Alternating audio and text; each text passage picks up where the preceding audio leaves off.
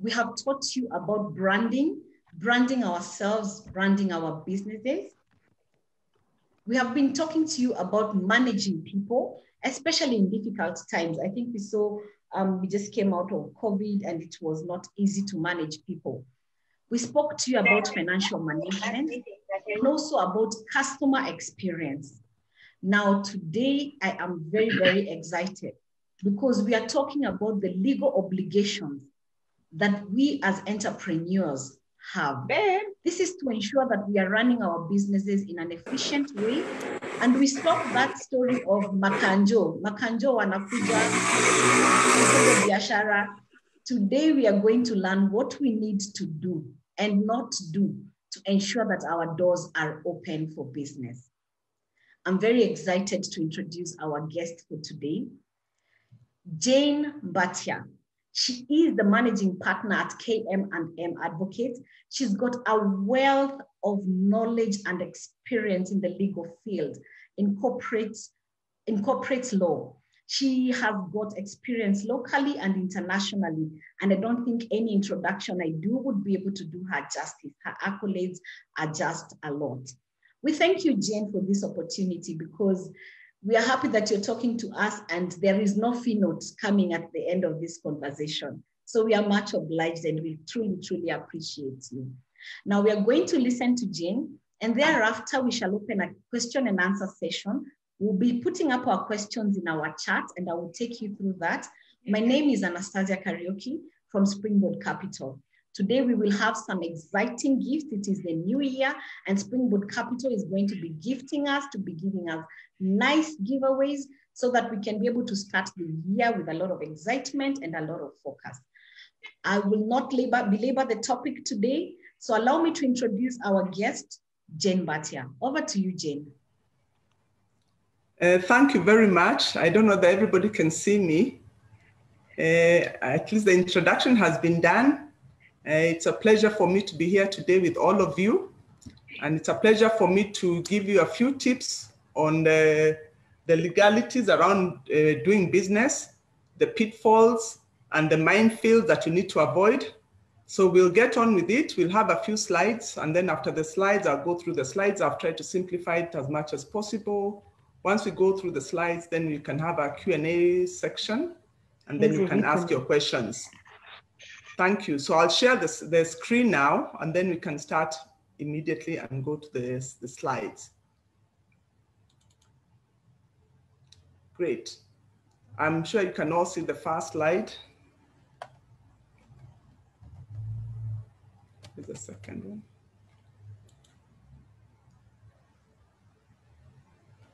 Come and share the second slide. Yes. Great. I think the first slide has come through. So we are going to go through the slides one by one. And of course, I'll interject as we go along, just to give you an explanation.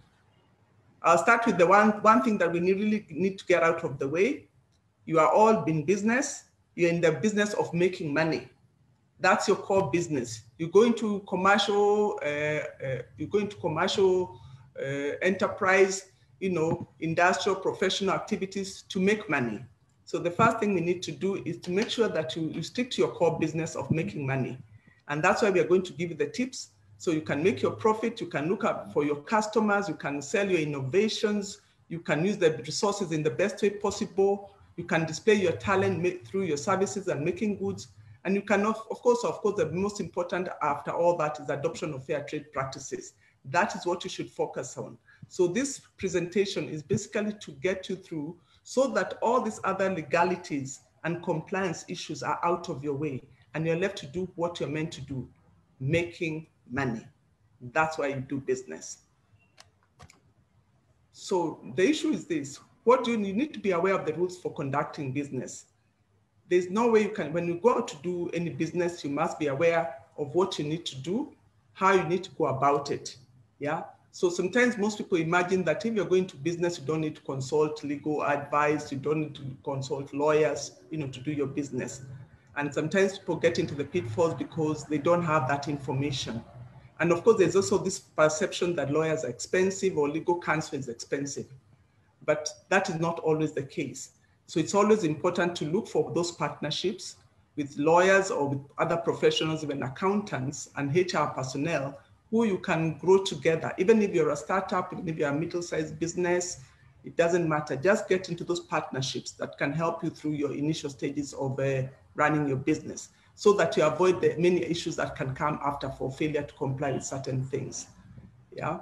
So in terms of contracting, the same thing applies. Apart from the regulations, you need to go into proper contracts at the beginning of your businesses. Whenever you sit down, make sure you have the right contracts done, so that you're able to enjoy the benefits that come with those things. If it's a contract, you need to ensure that you're well protected. Yeah. So you need to know, what are you entitled for? What are you entitled to do? In terms of recovery of debt, I know that's also another big problem. There's this issue that, of course, if you go to court, it may be very expensive to debt collect. It's not always the case. In fact, now, as I'll show you later, there are things that there are new laws that have come into place, the small courts, claims courts that are there in place, which you don't even require lawyers. But that will come at the end of the presentation. So this is what I was talking about. So there are a few stages you have to go through. You've set up your business, you need to register. Under registration, there are those regulations that fall under registration. Whether you are doing a registration for a business or for a company, then you need to do the registration. I'll go into that later. Then there's the operational side. Again, operations is you're complying with the regulations now. This is the core business. What you need to comply with. Then there's a third section where you need to deal with the issues of payment. This is the taxes, the licenses, and all those costs that go along with compliance. Those are the 3 stages. So why do regulations exist? Why don't we just have people going out into business and doing whatever they want? Obviously, you know, that cannot work. That will be the law of the jungle, every man for himself. So we have regulations because there are minimum standards that the government has to set, yeah, for people to be able to do business fairly and equitably. So the same rules apply. We assume there's a level playing field. There's no undercutting. Of course, that's another story for another day. We know there's always undercutting, whether it's in price or whether it's in professional services. But the rules of the game are meant to be clear, to protect, of course, the businesses from unfair practices, and also to protect the public. So it's important that we have regulations. Otherwise, to be the law of the jungle. Kila mtu na vyake, you do whatever you want. Yeah. So it's important that all entrepreneurs are aware of those rules to ensure that they know what they're getting into, they know what rules they have to comply with. And of course, the trade must be conducive for economic development. Obviously, apart from that, there's the issues of when you're in business, you have employees. So the employees' rights are very, very key in any business. You must ensure that those rights are protected. You don't want to be in court every day where you're being sued by your employees. You've not provided them with the right contracts. Your contracts are not fair. You know, people are being fired on the spot, others through SMSs. I hear there are people who fire others through SMSs with no due process. And of course, at the end of the day, you end up paying very, very heavily for those mistakes. Then there's the issue of public health and safety.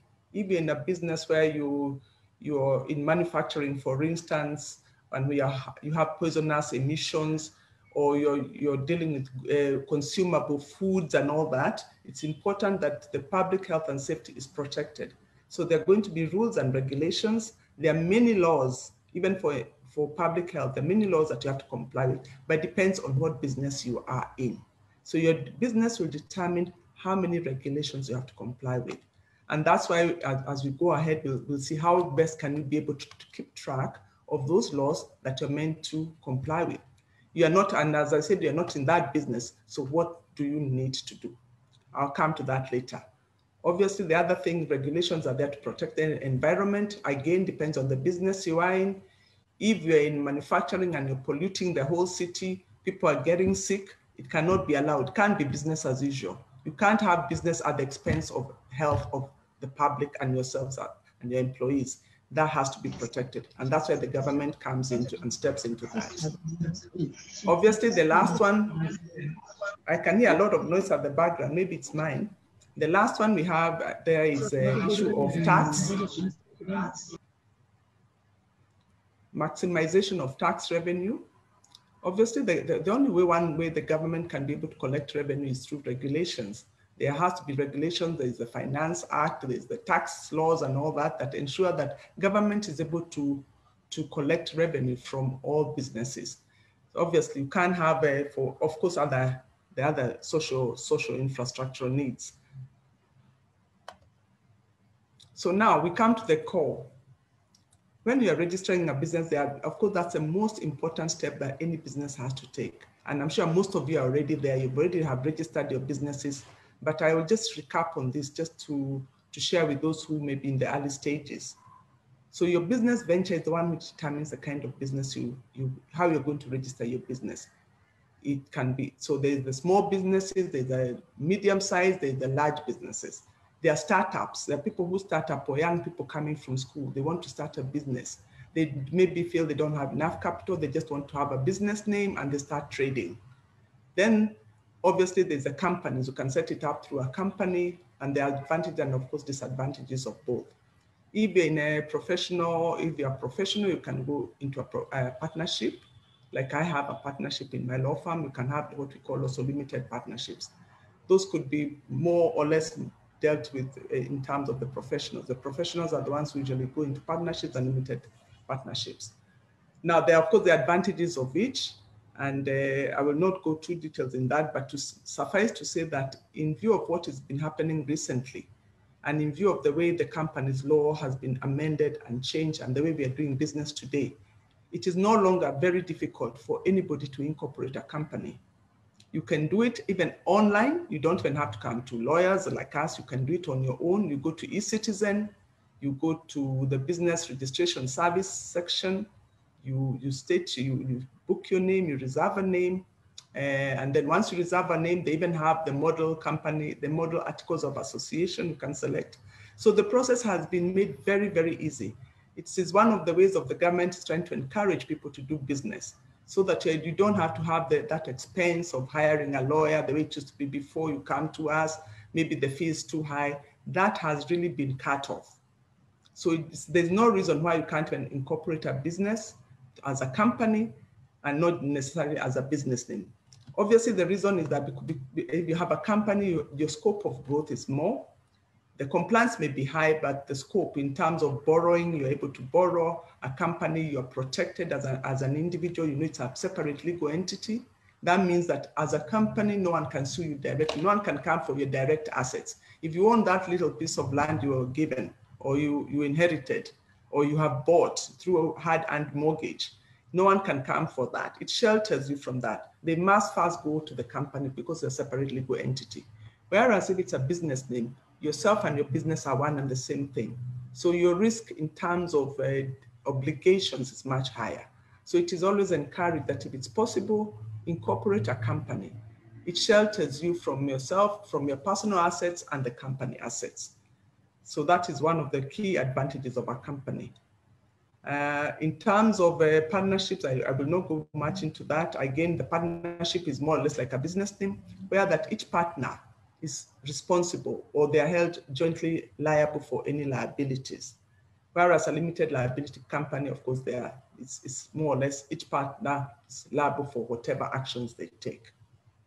So that is it in terms of the business registration. And of course, the acts are there. I've shown you the acts below which the ones you need to comply with. So this is quite straightforward. And if you need any help, this one is, you can get any assistance from any advocate. It's fairly straightforward. I've mentioned something about the Companies Act. And the reason why the Companies Act is so important because it's the one which sets out how a company should be managed and governed. And that's the most important thing that you have to do as a business. How do you manage your company? How do you set your systems and processes to ensure that you are compliant? How do you have it? Do you have all your procedures, your policies in place to ensure that you're complying with what you need to comply with in terms of employment, in terms of company law, your directors, are they compliant and all that? So the Company Act can be quite tedious. It's a lot of stuff in there. But again, it sets out all the legal obligations, all the legal obligations and the legal compliance issues that you need to deal with. It helps you understand the compliance checklist easily. It sets out everything. So this has been really simplified in the new legislation. And in terms of companies Act, what you can do, depending on the size of your company, you don't have to be able to interpret the whole company, the Companies Act on your own. What you can do is probably, as I said earlier, partner with a law firm, and then we can agree on what you need to, on a retainer, that they're able to do your audit checklist from time to time, maybe once a year. They're able to advise you on a need basis. So that way you are able to feel clear and sure that you're in compliance. You don't need to wait for the end of the year and find out that you have incurred penalties. Get a good accountant, for instance. Make sure the returns are done in time, your monthly returns are done on time, the payee, the statutory deductions, the VAT is all done in time. In that way, you, of course, as you already know, most of you, then you don't have to face any penalties. Yeah, it becomes a lot easier. For those that can, of course, as you grow bigger, you can even get an in-house legal advisor to do that. Nowadays, I mean, we have got so many lawyers in the market, there's opportunity for you to tap into that. Yeah, so you can get an in-house lawyer who will be able to do your annual audits. So this is just a precaution. Take care. If the Companies Act is simple yet complex, get the right partnerships. I've already talked about that, and try to ensure that you stay away from the hassle or the stress of compliance. The other issue is the issues of taxes and licenses. You need to make sure that you pay what is required and give what is required. And I've mentioned this, in terms of the taxes, you all know about annual income taxes and the payee, and what else I've talked about, NHIF, those are statutory. So the taxes especially are risky, there are many penalties, so you want to avoid that.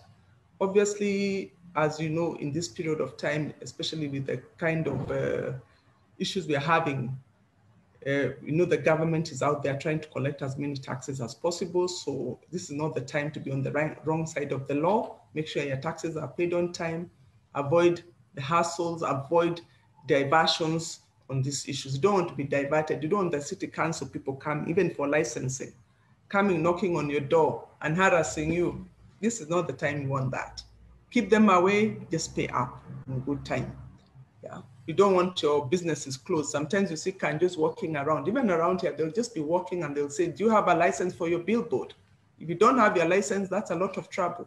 So just get your things and your licenses in place.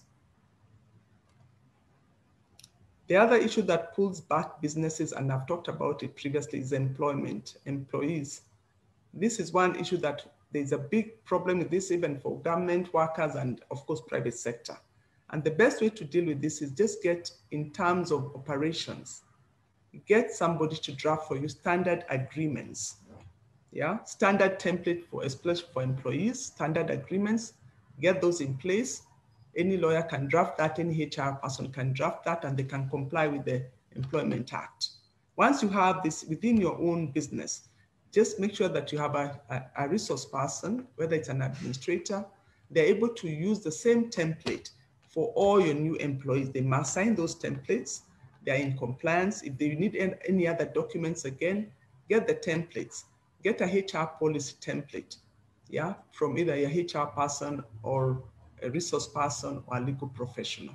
Get that in place. So, and then of course have those reviewed periodically. Yeah. So once you do that, then you know that the issues of employment, the contracts are all in place. The issues of all other policies should also be done, whether there's grievance policies, the whole works. It's a whole spectrum of policies. Just have that done and have it in your company. You don't need to call out a lawyer every time, come and draft for me an employment contract. That is not necessary, it's expensive. So you don't need to do that. I've talked about health and safety laws. I won't repeat that. It's quite clear. The other matter we need to talk about is intellectual property. As a company, as a business, your IP is your value, it's your wealth. You must protect it. There are a lot of businesses that start. People have very good innovations, good ideas. We've heard of very young people who have beautiful ideas. They work for corporations. They give the IP to the corporations. They are not protected. And the corporations run away with it. Yeah. So it can be very, very disastrous. So you lose it, you have no claim, it's not registered. So it is important, even as a business, whatever innovations you make, especially the people in innovations, you're developing products, you're developing systems, IP issues, technology. You must make sure that you protect your IP. Yeah. And the way to protect it, of course, there are various ways. Even if you're in the entertainment industry, you need to copyright your music, copyright whatever else you're doing. Even if it's in writing books, the authors, copyright whatever you have. That is your wealth. And of course, there are various legislations. We know how to do it. An agent can do that for you. You can go to the Kenya Industrial Property Authority. You can have them register it for you, whether you have a lawyer or not. They can guide you. You can go to their website. It's called Kipi. You can go to their website and you can see what you need to do. The charges are all stipulated. If you feel you need any assistance, then you can look for a lawyer who is an agent, a patent agent as well, and have them registered. It's quite administrative and it's quite clear and it can be done. So make sure you protect every IP that you have. Seek opinion, seek advice, and find out, can it be protected? Don't assume. That is all you have. That is your wealth. It can take you very, very far, of course. Mm-hmm. So what are the benefits of regulations? Yeah, or compliance rather. What is the benefit of complying? Why don't you not just ignore the laws and go ahead? Obviously, there'll be lawsuits. Yeah, if you don't comply, there's a possibility that somebody will sue you for infringement. Probably you're infringing on somebody else's rights. They have an IP you didn't know, you go ahead and just copy, you could be sued. Your business could be shut down if you've not paid your licenses, if you're not paying your taxes, it can be shut down. The issues of operations and safety, it's important to comply for safety reasons. I've talked about that. And obviously, compliance means that people are happy and trust your company and are happy to deal with you. If you have a reputation that you don't comply with laws, you take shortcuts, you don't honor your obligations if you're in contracts and all that. If you don't do that, then you have a reputational risk. No one wants to deal with you and your business cannot grow, obviously.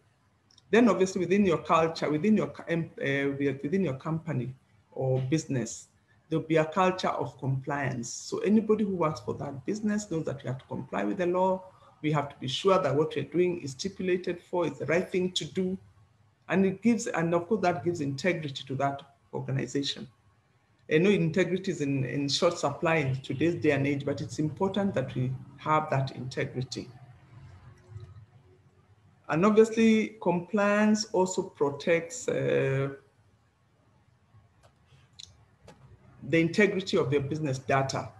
Yeah, so you're complying. So whatever information you have, it's well placed, it's well kept, it's stored and retained for future use. I've talked about how do you survive the legal minefield? Yeah.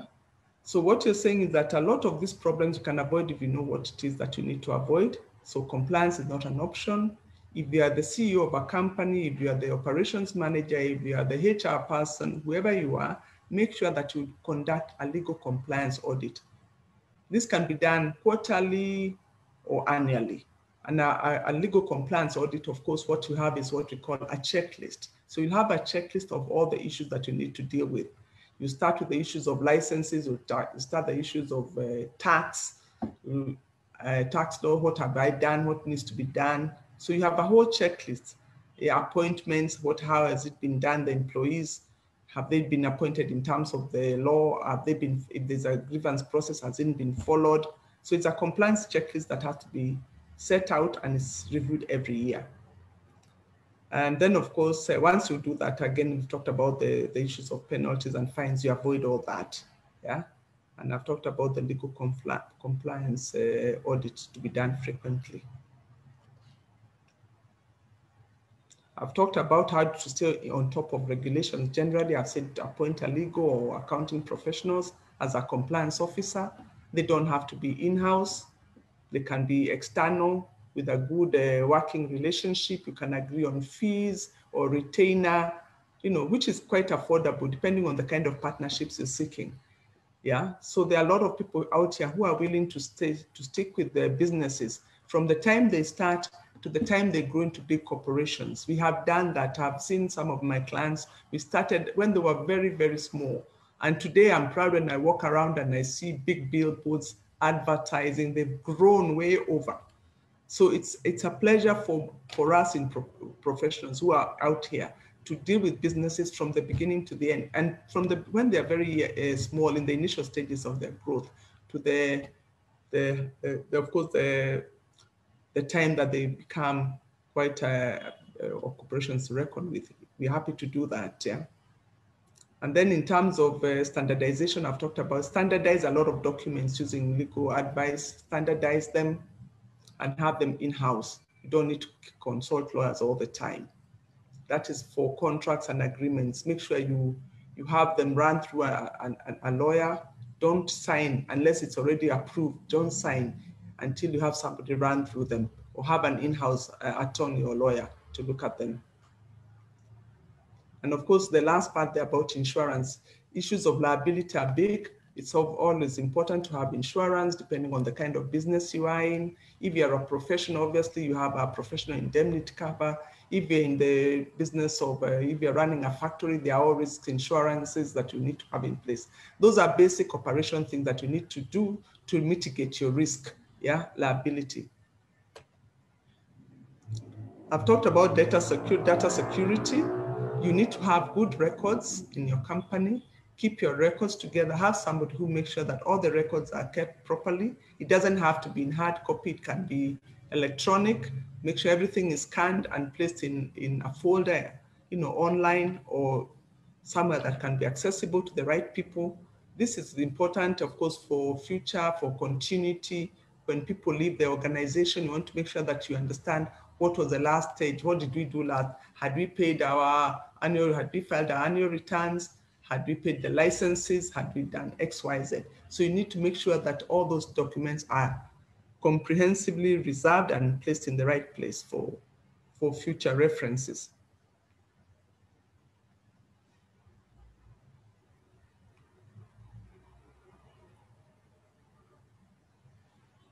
Then there are some new laws that have come that may affect your businesses. Recently, we've heard about the Business Law Amendment Act. That's the latest that has come in.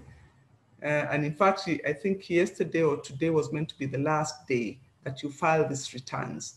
Unfortunately, the extension has been made to 30th of June. So what this means is that for those of you who are running companies, businesses, which are incorporated as companies, you're meant to disclose the ownership and the beneficial owners of that company with more than 10% equity within the business. This has come about because of the issue of the concern about international money laundering. People are having businesses, they're having proxies, you don't even know who the business belongs to, money is changing hands. So as a way to curb that, and of course criminal activities, there's a lot of criminal activities that's going on. So you see people with money, you don't know where the money comes from, they are all over town, you never seen them working, you don't know where their businesses are, you've never heard they have a company, but they have money. Obviously, the government, like all governments in the world, are trying to crack down on that. So this is one way the Kenyan government is trying to do that, I think, to avoid those scenarios. So they're trying to say, okay, fine, you have a business. If there are any proxies, you have to declare that. If you don't declare, then and money changes hands, the question would be, how come you are not declared as a beneficiary? How come you have X amount of money flowing from this business or this business to that person? How does that happen? And if there's any suspect business doing that, of course, the government has a right to go to court and seek a way of exposing that, or declaring that that person who is a beneficial owner and is not disclosed does not ever receive or become part of that company. So it's a way of making sure that people who are hiding behind proxies, hiding and receiving money and having these companies which are faceless are brought out, yeah, because to curb those issues of money laundering. So if you have a business, this can be done. You don't need actually a lawyer to do this. You can go to your eCitizen account, log into the business registration service, go in and you'll be guided. Actually, it's very clear. It shows you what you need to do. If you're a director, that is okay. If you're a shareholder, you disclose all your shareholders and put their information in that, in the system. So I don't think there's any charge for that, for this particular one. Is just go to your eCitizen and do it. Comply, because the fine is very punitive. They're saying that if you don't disclose, you'll be fined 500,000. Yeah, which is $500,000. Very punitive. Not sure how practical it will be, but I think it's a deterrent. No one wants to be fighting about I can pay or I can't pay. You don't want to be going to court to fight about that. So you'd rather comply and avoid the hassle. Yeah. So this is important, and this one has to be done by everybody who owns a business under Companies Act. For the ones registered under the business names, you don't have to do that. This is not a compliance issue. And that's why we say, of course, the company, once you're registered as a company, the compliance issues are a lot more than a business name. So that's just a trade name that you're going to use. In terms of the issue of recovery, I didn't talk much about that. I know a lot of businesses have an issue of debts. You supply goods, or you give a service, and people don't pay. Yeah, and they don't pay. It's a clear case. I supplied you the goods, you didn't pay. I need my 500,000 now. They don't pay. So most small businesses or medium-sized businesses are reluctant to pursue these matters or to seek legal remedy for this, because they say maybe the cost of seeking the legal remedy, the cost of lawyers will be a lot more than even what you're trying to recover. You know, the time spent, you don't know when the hearings will come through. Our courts have not been famous for being efficient. Sorry to say that it's a slow process. So most people are put off and they don't want to go to court. So they lose money. Yeah, so they lose a lot of revenue. Somebody owes 50,000, 100,000, 200,000. But what has happened is now we have the small claims court. They are yet to be, I think they'll be operational. They've been there, but it's been the new law which gives at least a higher pecuniary jurisdiction for the amounts of money you can collect under the small claims court has now increased from 100 to 1 million. So that's quite a large scope. Yeah. So what it means here is that you can go to this small claims court. You don't need a lawyer to go here. You can even go to court and orally make a claim. You can even speak in your own mother tongue. You don't have to speak in English. Yeah, it's a very liberal kind of thing, which is very good for our people. And this will have a footprint across the country. So you go there, you have a small claim against Jane. You say she owes me 200,000. I want it. These are my documents. This is the proof that I have. And the magistrate will just make a determination immediately. The only times you can adjourn these matters in the small claims court is you can only adjourn them 3 times. Meaning this story of matters lasting in court for 5 years, 2 years, people hiding files, you can't find the files, they've been hidden, they are lost. It will not happen. So this is a good thing for small businesses and medium-sized business, and for everybody, not even small businesses. I mean, 100,000, there's a lot of people, even in big business, where people don't pay you a lot of money, up to $1 million. Many of them, cumulatively, becomes quite a lot of money. So it's a good avenue to deal with the issues of debt recovery, because obviously that, of course, will go back to improve your bottom line in terms of your revenues. So I don't think you may have, of course, a lot of questions, but let me just say that regulations, of course, are double-edged, as we have said. They are good and bad. They are good in the sense that they keep everybody in check. Bad in quote in terms of if you fail to follow the rules, then there is a lot of compliance issues in terms of penalties and fines and all those other things we've talked about, which could mess up with your business, yeah, the growth of your business. Regulations are not static, they change with time. The political tide, of course, also influences them. Some of the laws you'll see Sometimes you look at a law and you think, okay, this one seems to be directed at something. Because every law, there's always a reason, there's always a rationale. And laws are there to react to the social dynamics happening at the time. So every time there's something happening and there's a mischief in society, the government will always come out and say, okay, what do we need to do to arrest this mischief? And that's why laws exist. So laws are always changing, regulations are always changing, yeah? So they are not static. And then, of course, we say safety is not an accident, it is planned, and legal compliance fosters sustainability and success of a business. So plan your compliance, it will not come on its own, you have to plan it. Thank you. Thank you. Wow. It's time now for the Q&A. I don't know whether I've been able to add any value, but let's have the Q&A. Absolutely. Thank you so much, Jane. Legal compliance fosters business success. I think that's the biggest take for us today. Amazing presentation. Thank you very much, Jane. In respect of time, we've got several questions coming up.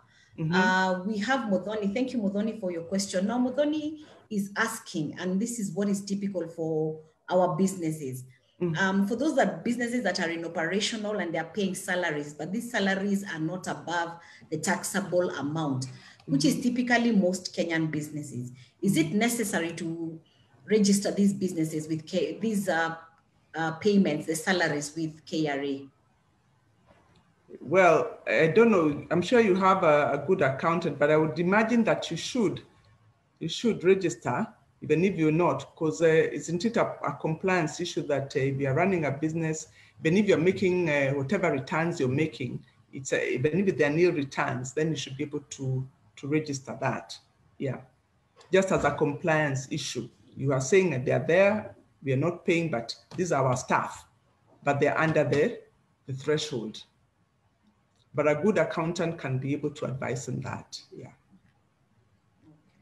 Thank you. I think for Modoni, the word is compliance, so just do it for the sake of compliance. Yeah. VAT. What is the required annual revenue for one to apply for VAT, and when is one required to register for VAT? The amount of the threshold for VAT, I don't know that it's 5 million. I'd have to check that.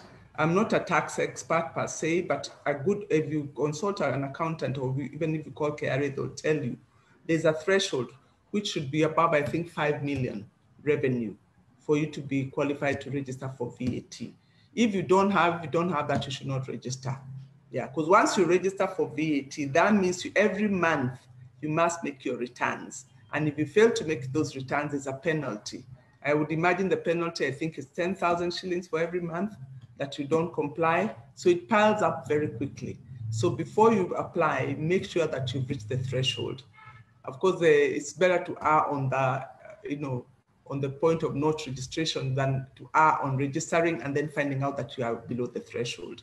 Because then your compliance requirement goes up immediately. And if you don't comply, if you don't have somebody who is able to put in, to write to the KRA and tell them that it should be dormant because you're not within the threshold, then you'll continue to pay the 10,000 every month.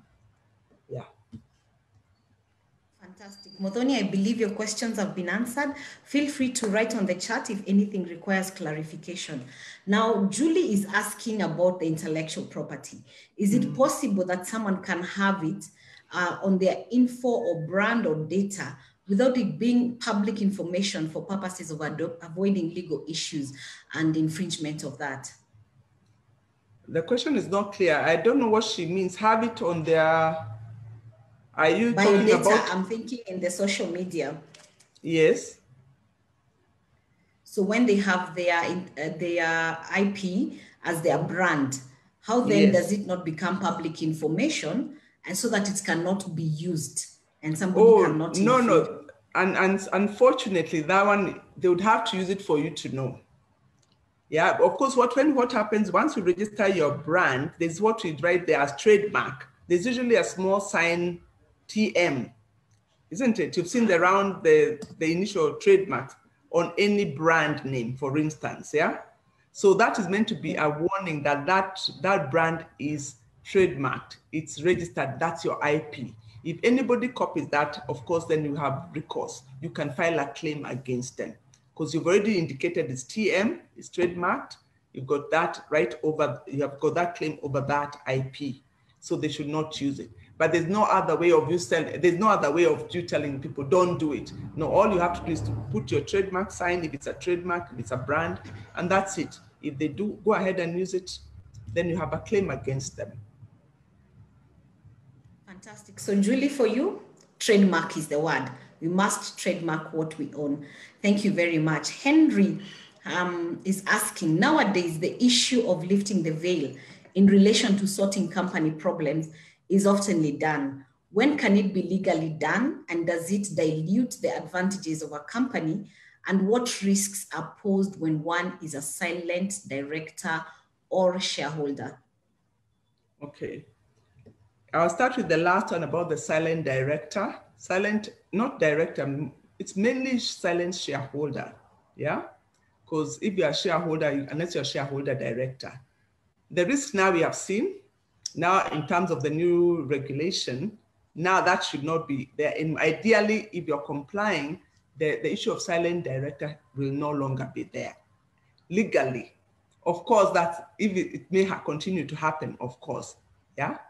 When people don't comply, because what now the new law is saying is that we don't have the silent director, quiet directors who are not known, faceless directors or shareholders, especially shareholders, because now you have to disclose, yeah. But the risk of the shareholder who is silent in terms of the company, what happens is that of course you have a proxy. So the proxy is there to protect your interest. Yeah, so in terms of the running of the corporation, there's no risk because the proxy acts on your behalf. Yeah, so there's no real risk in that regard. Yeah. What was the other part of? Ahead and, yeah. What was the other section?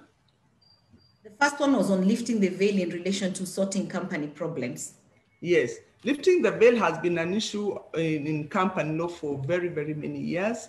Of course, the whole issue of incorporation was to now protect that. So lifting the veil goes counter the whole idea of incorporation, which makes a company a legal entity on its own. It's very rare, it's very few cases, even in the recent past, of lifting the veil. It can be done, but it's a very onerous process in terms of the evidence that you have to show evidence. We all know about the case. I mean, I don't know that the person asking is a lawyer, but with the case of Solomon versus Solomon, whereby even the court held that that company was a separate legal entity from the man Solomon, even though his family and himself owned all the shares, yeah?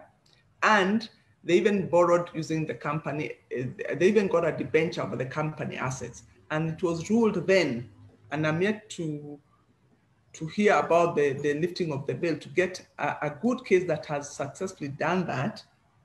And it was ruled that it's a separate legal entity. You cannot, Solomon and the company were two separate entities. So that rule is, the most courts will be very, very reluctant to lift the veil of incorporation, because then it means that what then is the point of incorporation, yeah?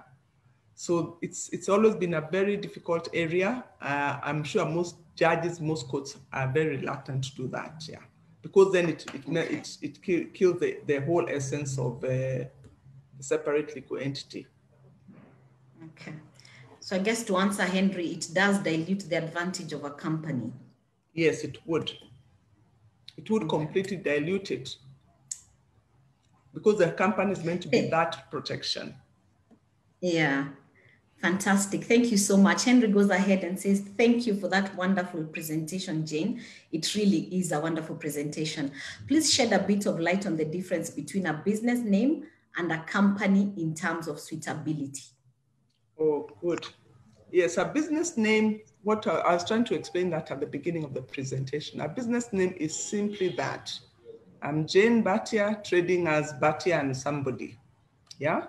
So it means that the business name and myself as a sole proprietor, and usually business names there, you can have, although you can have more than two they become now partners within a business, yeah, it's not separate from the person, yeah. So the disadvantage of a business name, or the advantage is one, very little to comply with. You start a business immediately, you reserve a name, you get a name, off you go, you're ready to start your business. No memorandums, no articles, just start your business, yeah. So it's a very simple way of commencement of any business at the early stages. Of course, you can convert that later into a company. In terms of a company, of course, there's the regulations, as I've said, it's a lot more onerous, setting up memo and articles. There's the corporate governance structure issues, that you have to deal with. So obviously, it depends on what level you are in terms of the business you're setting up. What kind of business are you setting up? Are you setting a business where you want to go to the bank and borrow? If you want to go to the bank and borrow, or if you want to talk to Springboard, for instance, they lend you some money, then they would prefer, it's preferable that you have a company. It's always preferable, yeah, because the rules of a company are easy to monitor and track than a business name, yeah. I don't know whether that was the question or what else was part of that question.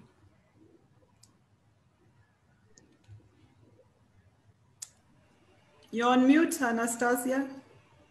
Anastasia, you're mute. My apologies. Yes, that was a good answer. I think it has covered, but Henry will confirm if otherwise. Lucy is asking, she registered a company in 2018, but she has not been in operation. Should she continue to do nil returns for NSSF, NHIF, and KRA? There's been no operation and no staff. Yes, please do that. I actually had a client of mine who did that as well. I mean, that happens so often. You say, okay, my company is not running, so what am I bothering this for? Do your returns so that at least you're on the right side of the law. Do it. I did it. I had a client who used to do it, then they stopped running that company, but they never registered that. So 4 years down the line, they're getting an issue from KRA that they've not been compliant. They have a penalty of X amount of money, NSSF and HIF, the statutory returns, the same thing. They had employees, or you close down. So you have to do the returns. Either you do the returns, and if possible, then you can close down the company officially if you're not going to use it again. But as so long as you keep it open, you've not closed the company, or then you need to file your returns. It's safer to be safe than sorry. Absolutely, best to be safe than sorry. Because of time, I think the last question we'll take. Kindly expound on arbitration as a legal recourse for breach of contract, and whether this falls under the small claims court in some way, and how does one plug into arbitration as a legal recourse? So yeah, that's a very good question. Arbitration actually is the way of the future. We are all being encouraged to go for arbitration. It's recognized. We have the Arbitration Act of Kenya. So it's a legal structure that is established by law. So what happens that in terms of contracting, and it's very well utilized in contracting. So what you need to do in any contract that you have, as a matter of course, you must have a clause that you shall go for arbitration as a first point, as a dispute resolution mechanism. Yeah. So what we usually have, we have mediation. In that contract, we'll say we'll first have mediation. So mediation can be between the parties, maybe a CEO of two companies, they come together, they talk about it with their officers and say, okay, let's resolve this. If that fails, now you go for arbitration, yeah? And you've provided for it, yeah? Under the contract. Let it be provided for in the contract. When it's 2 pages contract, one of the clauses should be arbitration. So arbitration means that you get, and of course you stipulate how you want it to happen. So what usually happens is that each of the parties allowed, you can agree on an arbitrator, a single arbitrator, recognized by the Arbitration Institute of Kenya. There's an arbitration institute we have here in Kenya.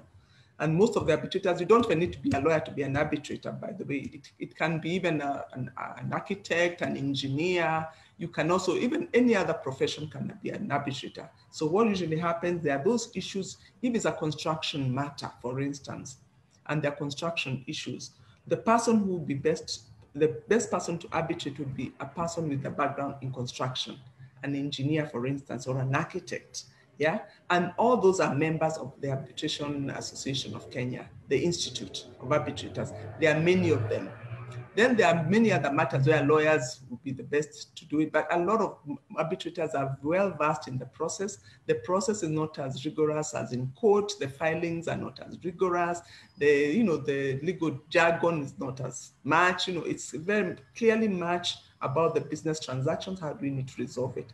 So that one you can tap into it in every way, and it's the best way actually to manage matters other than a full-fledged litigation. And the act, if you go to the Arbitration Act of Kenya, just go and Google it, look through it, read through it. And then if you need any assistance, go to the Arbitration Institute of Kenya. They can even give you advice on how you can go about it. We have people manning that institute. So it could be quite useful, but it's a good way and a good thing to do. I don't know whether I've answered. Great. Yes, you have. You really, really have answered. Yes, you have. Thank you so much. I think like we said, this has been very informative. And the fact that we are getting this free of charge, we can't take that for granted.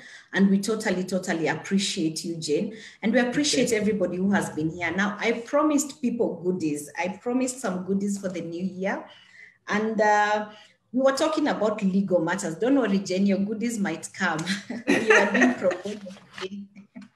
So I promised, we are talking about legal matters. So I had intended to gift somebody whose name starts with L. I've had two people. There's Lucy Mungatia and Lucy Minor. So I'll be getting in touch with you so that L for legal, we shall be able to remember and associate Springboard with that. Mm-hmm. We had a first person who logged in very early, and we appreciate you in January for keeping time. His name is Edwin, yes. So Edwin Mungatia, Edwin Muhatia. Edwin, we are going to be awarding you. We shall be getting in touch with you. We appreciate everybody who has been here. We wanted to ensure that within this 1 hour, we do not spend a minute of extra of your time. And so we thank you so much for taking your time. Springboard Capital is a lending institution. We come in and lend all your finances to improve your businesses, to ensure you get your assets. Why Springboard Capital? Springboard Capital is flexible. We don't just give you a particular product for you to intake. We ensure that we are giving you, and we are talking about you as a person and your business. We structure our solutions based on you as an individual and your business. We individualize your borrowing, and we give you flexible repayment options. We are here for you. We listen to you. We give you amazing, amazing customer experience, and we promise that we shall be there for your business. We are the lending hand, and we thank you so much for being with us. Should you want to see these and more of our webinars that have been happening, please go to our YouTube page. These two shall be running up, and you can be able to go back to it and remind yourself what we've talked about. Our Facebook page, Instagram, and Twitter, they're all on, and we've been broadcasting these live. Also, please feel free to visit our website, www.springboardcapital.co.ke. We've got our blogs on there, and we've got this. We are going to also upload this discussion. Once again, Jane, thank you. We are humbled, and we appreciate you. You're welcome. Let me put it, you're welcome. Asante sana. I have a question. How do we get in touch with Jane? Should we need to get in touch with Jane to give us more advice on this? Maybe contacts on the chat, so that that the members on the page can get in touch for any queries or any services. Great. We are posting Jane's contacts on the chat. Yeah. So that we can be able to know. And like we said, she's a managing partner at KM&M Advocates, giving you free legal advice today. Tomorrow, you will get a fee note for it. Welcome, welcome. Nice chatting to everybody. Thank you from Springboard Capital, the lending hand. Have a good afternoon, everybody, and a great year ahead. Stay out of trouble, stay compliant.